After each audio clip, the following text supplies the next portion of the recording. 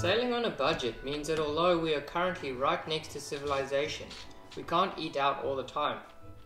French toast is probably not the healthiest option, but it's relatively quick and easy to make, and it's a good feed on a rainy day.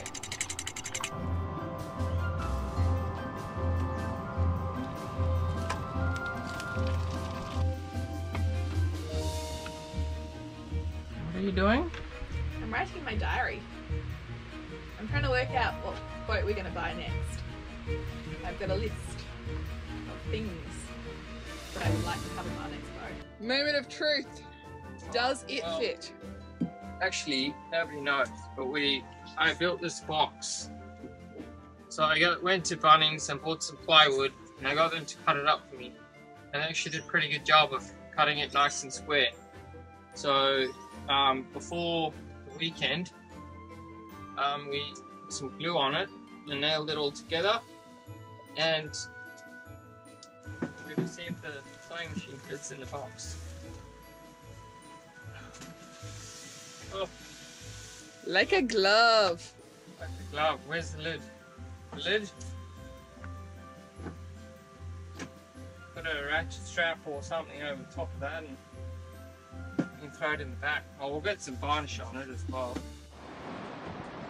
What have we got? Well, they're melted now, but a second ago we had hailstones coming down. It's been exciting. It's been very still and hot all day. And now it's raining. Oh, we got no leaks in the boat. We got a couple leaks. Where? There's a wet patch there. Well, that's because you didn't close the window. True. Where else?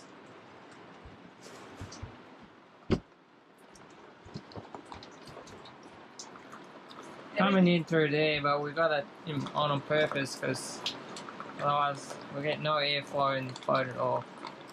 But check out how much water's come in already. This has only been raining for like 5 minutes. There's water. Are you excited? Press proper storm. We used to have a leak just up here by the mast. Now I've fixed that. No more water. There's still a bit of water coming down there.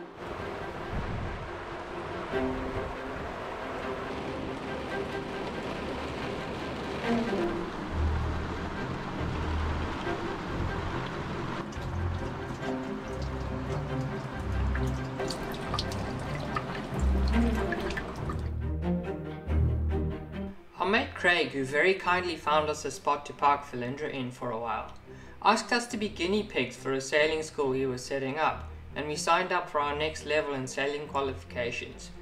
This would include a night exercise navigating the Brisbane River. The Brisbane River is quite a busy place, and all the high-rise buildings are quite spectacular. But between the busy schedules of the ferries going back and forth and the tight anchorages, I'm kind of glad we didn't try to anchor up here.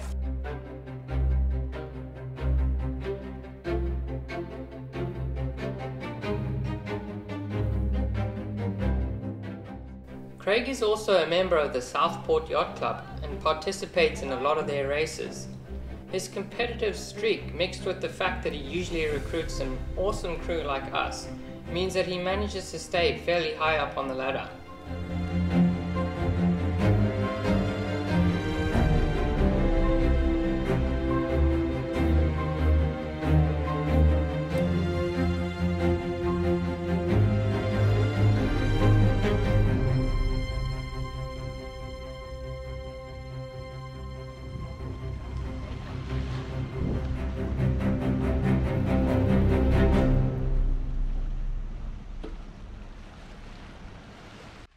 Bam, man! So I think this is our first sewing project, is it not? I've done a few What have you done? things. Okay. Anyway, this is the sail bag cover for the front of the mast, and it's just showing a bit of wear, so we're trying to just sew that back and so it doesn't rip itself to pieces. And so yeah, this is my first time using this machine actually. You've used it before, but it doesn't seem to be too bad. Had a few knots, but That's what you get for a $300 machine. It always seems like there's just one more project on a boat. Truth is, boat jobs are never done, but one must make a determined effort to leave or it will never happen. We're off! We are off! Finally! And this time we're leaving the Gold Coast. For good. Probably not for good, but for a little while anyway. All's going well. The tide is still coming up, which is not ideal. We've got current coming straight at us, and we're doing about 3 knots. 3 knots forward motion. Probably another couple of knots through the water. See where we end up tonight. Probably a place called Percy's Hole, or Perry's Hole I think it is. And if that's no good, we'll go to Slipping Sands. And if that's no good, we'll keep going to RYA Bay. Yesterday we were gonna... Unfortunately, there is no indication from the camera to say the sound quality is about to be terrible due to the wind. So another segment needs to be dubbed. Plan B had us anchoring up in a completely different place, the famous jumping pin. Although there was a bit of a hole to anchor up in at Perry's Hole, we would not have been able to leave the low water mark. We also decided we were a bit close to the mangroves on either side, and the chances of being eaten alive by mozzies and sandflies were pretty high. There also wouldn't have been a chance to get off the boat because nowhere to land the dinghy. So this is the bar we'd have to cross if we wanted to get from Jumping Pin into the South Pacific. The jumping pin is back there. We are anchored up through there somewhere, and that is the ocean, and behind me is the bar we'd have to cross. Definitely not at the moment though, because it's low water at the moment, so we're definitely at the bottom. And they say don't cross that bar unless you've got a lot of local knowledge, and I'm happy to go with that.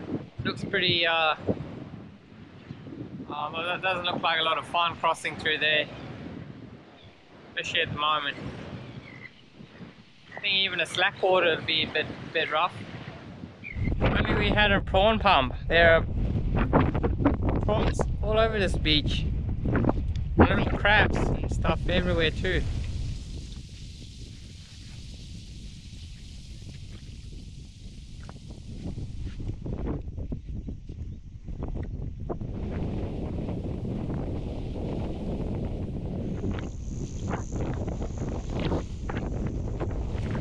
So the other day we had to fix the seats on the quarter boat, and so we've actually put it all together for the first time today, and it doesn't look too bad actually.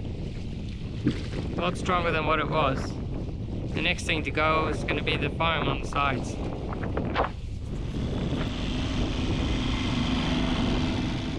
Running out of fuel when there's this much current flowing through the anchorage is definitely not advisable. It would be very tiring, if not impossible, paddling against it. Quite a sizable log coming down the river. You don't want to be hitting that. Do some damage, that one. I'm doing the dishes. I'm cleaning and listening to an audio. Okay. And throwing things over the side by accident. I lost a fork. Hopefully nothing more than a fork. Oh, you're going to swim for it tomorrow, eh? Yeah. But not now because there's lots of sharks around.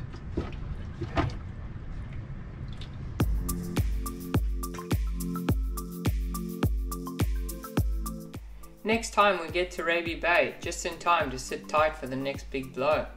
We find a few organisms that are likely responsible for hampering our progress, and we spend some time at the local hotspot, Horseshoe Bay.